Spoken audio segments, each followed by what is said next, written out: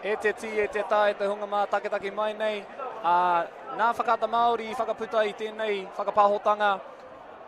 Nō reira kia koutou, kua mā taketake mai, tēnā koutou katoa. Ko tēnei te kemi tuarua o tēnei rā. This is the 2022 Turbo Touch Secondary Schools Championships.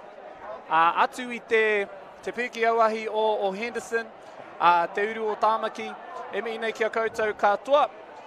This is our second game for the day. We've just had a really awesome start to the day. Mihi ka tika kia manu rewa me Kristen. And we are staying with our mixed section. This time it's a mixed section A. And we're going to be treated by what sounds like to us a couple of new schools, at least into this space. They may not be new to Turbo Touch, but they are new to this whakataitai. E mihi nei ki te kaukauroa pātetere, Putaruru College. We have a team list here. E mihi nei ki te whānau Davey, e turu nā tangata, e rarangi mai nei. A real whānau sport, and it's awesome to see our whānau from the South Waikato make the venture up to Henderson today to partake in our festivities. And ki te whānau no nā tihine, nā puhinui tonu kia Kamo High School, no mai haramai, hoki mai ki tēnei whakataitai. Awesome to see Kamo High School back here at the 2022 tournament, as we see again a bit of a whānau influence there. The whānau pei ne mihi nei kia koutou. Ai mai takataki mai nei tēnei rā. So it looks like a bit of a growing sport, not only in the South Waikato, but of course there's been a lot of work in Turbo Touch done in the Whangarei area. Sans, what can you tell us about Turbo Touch up in the north? Yeah, it's pretty popular up in the north. They have their regional secondary schools championship as well. And I think last year, or pre-COVID, they had 80-odd teams that competed in that. So Kamo, this will be no new sport to Kamo. As far as Putaruru goes, they've had some development down there as well in the north of Wellington. So there used to be a competition that was played down there too. So this will be a really interesting game. There's no clear favourites, that's for sure. We've got off to a pretty cracking start, Kamo High School, with the first try of the game. Both in the first game and this game, we've got off to some pretty hot starts. Heke ana te wera wera, it's been heating up. It's got off to a really cracking pace. E piripāwa rātau I tēnei I o rātau rautaki I runga I te papatakoro, so you can see that they're really applying a tight pressure style defence. When they're playing today, unable to escape the grasp of the Putaruru defence that time. Engari me hoki rātau ki era o nā paipiro engari a warea ke, they're unable to convert that into points. Kua tūhapa ia, he was unfortunately gone into an offside space before he was able to ground the ball. So as we saw with the first try, much like that one that didn't quite go to hand, balance is really important. I'll just touch on that offside rule too, Harley. Just the red area, you see a rectangular box. That's the scoring zone, and if the foot goes in before the ball, that's going to be deemed to be offside.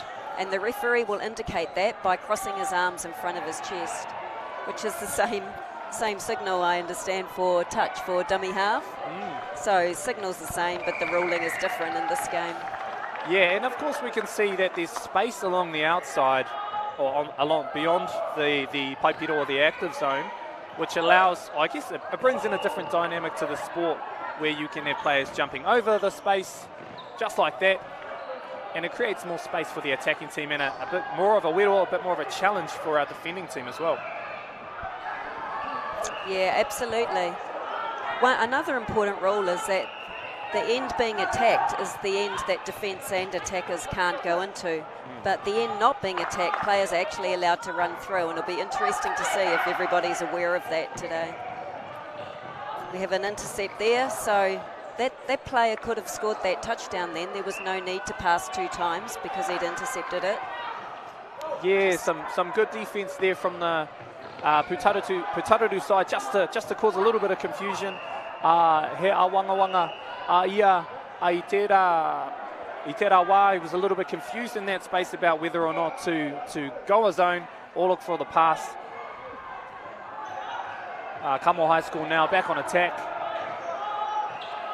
One other thing that's really exciting to see is the variations, the different styles of passing. We made mention in our first game about, I guess, the different influences from different sports. We've got a bit of touch, obviously. We've got a little bit of maybe some volleyball skills, a bit of netball, and those attributes come into the sport in the different ways that the ball gets passed around the court too. Absolutely, Harley. I think that's another beauty for this sport too, for all ages. You can pass any way you want. Gridiron throw, we call it the Hail Mary, from one end to the other. And then, as you say, you've got your touch pass, flick-ons with your volleyball passes, netball, anything goes. Very little rules in this game. Speaking of rules, our kaiwawa e mihine kia kōrua, that looks like it was an offside call against the attacking team, so hoatu te poro ki a Putaruru, engari e rua ngā pā hoatu anō te poro. So really important, I think, for not only the players, the sidelines, but even for us as kai whakataki, is just making sure that we are following along with our referee, because with a fast-paced game, we've got to be able to keep up with it. Plenty of action going on here. It looks like another tūhapa, another offside call against the defending team, so Putaruru. Oh, kei te pai, kua piro rātou, they've got their first try of the day, and a great little flick on. We spoke about that again in the first game, how important those flick-ons can be. Kia perepere, kia tahirua, o tētahi atu o tō tīma. So looking for those little flick-ons between your team really helps open up some space around that active zone. Now, e toru nā wāhanga I tēnei whakatautau o te rānei, so we have 3 sections that have been played today. Ko tētahi kei konei ko te hānumi, so the mixed section, ko tētahi ko nā waihine, ko tētahi atu ko nā tāne. E toru nā wāhanga ko putaina e mātou I tēnei o te ruanga o tēnei rā. So we'll be able to see action from all 3 of our grades today, but as you can see, in the courts beyond Court 1, there's action going on right throughout all 6 courts today at the Trust Arena. So awesome to see such full courts, so awesome to see our rangatahi out there, kia kia ori kuri ai rātou. Yeah, it's great to see the return to play, Harley, after having so many events, especially for secondary schools, that have been cancelled over the last couple of years. And it's really increased our participation for this event. I think we have more teams today than we've ever had in this competition before.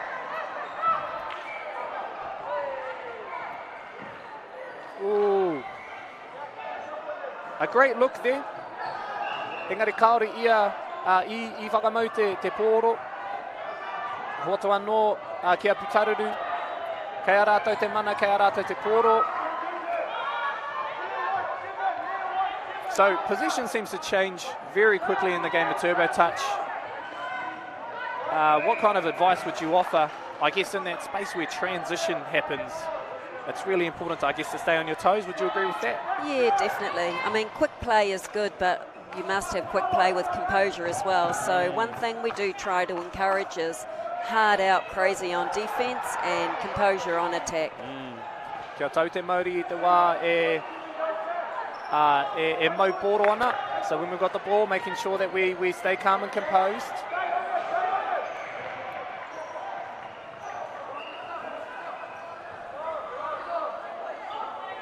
So the defence I've been really impressed with by Putaruru. They've just really struggled to try and get it out of their half. Great pass. Unlucky. Yeah. Great court positioning there. An underrated aspect of all sports, I guess, is the kakahu, or the uniforms. Really like Putaruru's, I guess, their koru pattern on the front. Would love to have a kōrero with them about what that means to them and to their kura. Oh. What's our call here from our kaiwawa? Kei a rāua te mana. We're just going to have a little kōrero he wānanga. I think they may discuss, did he step into the zone before placing the ball? Kei te tika tēnā, I think they got the right call there. Just from our perspective, I think he did have a foot in the offside area.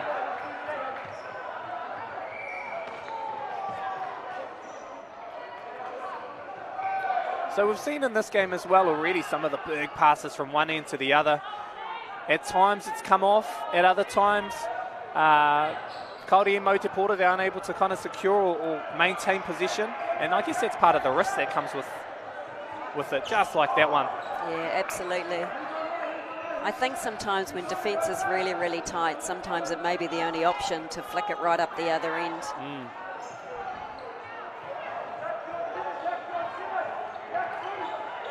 Oh, nice, he got through the gap there.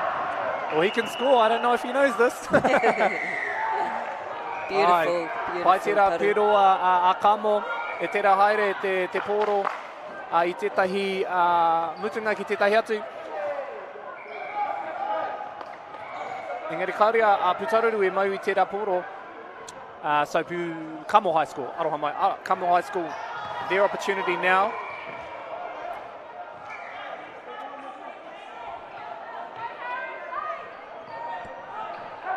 Nothing was quite on, Putaruru were onto them. Oh, great D, but quick tap.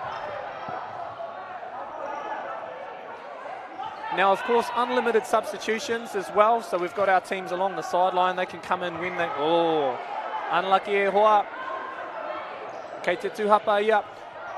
So, as we mentioned, players can come on and off, and that's a bit of a tactical advantage as well. You want to really time your substitutions well, because sometimes it can open up as a bit of an opportunity for your team. Ooh. Oh, unlucky there, just a very, very slight fumble. Mea ta haere koutou, I te wai patupatu ana I te pora, make sure that we're looking after the ball when we're tapping it. Kia whakatikaina, ai te kai wau e te mahi tērā. So making sure that not only are we focused when we're tapping the ball, but the referees are going to pick up on that and make sure that it's getting corrected too. We got a close game on here, Harley. 2-2. Ko wai ka hua, ko wai ka tohu. Ko wai ka toa. This is a really great example of the basics of turbo touch. You can see they're quite disciplined about getting back 2 metres from the tap, and they're listening to the referees about the 2-second call. If the referees call use it, the 2 seconds is up and defence may advance. That's right, they're unfortunate on that account, but what we can see is that Kamo is spreading the court when on attack, and it creates some opportunities through the middle of the court for the bat-ons and all of that kind of mahi to create opportunities to score. You'll notice that when play goes out of court, it resumes play just inside the court rather than needing to be taken outside. And play just goes on. They don't have to wait for a whistle or anything. It's another quite fun aspect of the game. Kei wahui e te paitaha, unfortunately, although the try was on, they were unable to secure it just because his foot was over the line. I whakahoki a rātou. I te poro engari. Kei konei a Putaruru te poro. Oh! Kei tūhapa koutou, kaue e tū aikona, make sure that we're not standing inside the active zone when we've got the ball.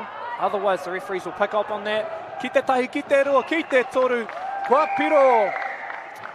E pai tērā mahi a Kamo High School, they've done a really good job of working the ball down the court. Let's see what Putaruru can do to respond. That was a beautiful try. That was the pop and go. Created the overlap straight as he got in front of his player, and then quick offload. Whakahoki a rātou ki te pauputanga o te kōta nei. So they're heading back to halfway. There was a makatomuri, a bit of a touch and pass there that the referee picked up on. So Kamo High School heading back down with the ball now.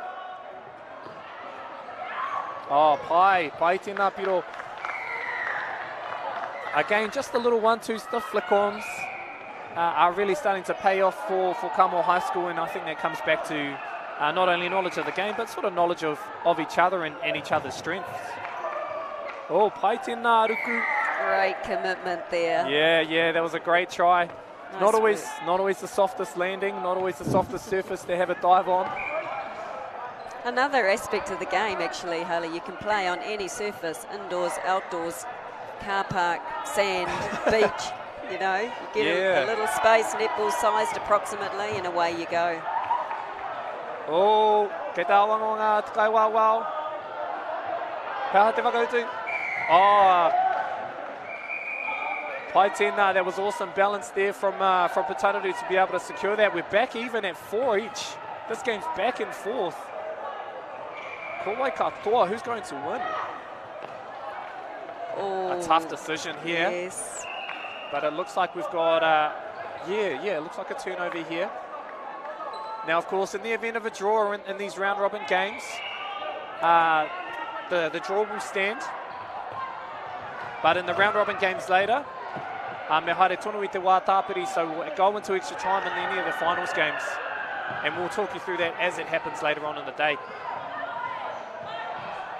Oh, great touch there by the Putaruru team player. And right at the sort of the end of the game, this is where you really want to sort of cling on to the attacking players. If you're on defence, me piri paua koutou.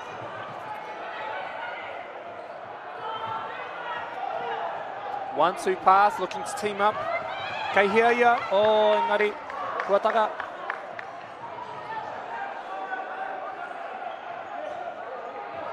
You can see them working hard for each other.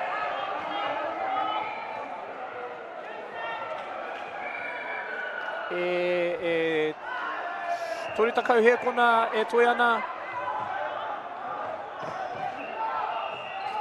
Ko tahi pā. Kei hea tōna kaituara. Where are the supporters? Where's the rest of the teammates? Oh, tata. But it looks like it's hard to tell. It looked like the ball might go back to Kamo. Yeah, we've got a recount here. So there might have been a hand to ball from Putaruru there.